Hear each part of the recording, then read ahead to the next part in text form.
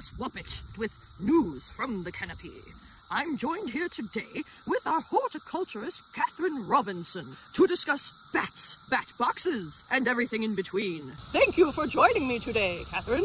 Thank you for having me. What can you tell me about bats? So bats have very important ecological roles. They disperse seeds, they pollinate, and they're a natural form of pest control. Illinois has 13 species of bats. Wow! But the most common you'll see roosting in a bat house around here would be the little brown bat, the big brown bat, and an evening bat.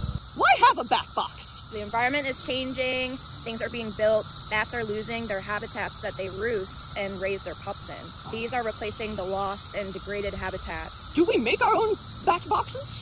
A lot of the bat boxes you'll see in the parks are actually from collaborations with local groups like the Boy Scouts, and they actually make the bat boxes themselves, and we hang them up for them. Teamwork! Yes! Makes the dream work. Makes the dream work. And where else do we have bat boxes? So we've got these at K, and we have some at Maple, Centennial, and Gilson. Well, thank you, Katherine.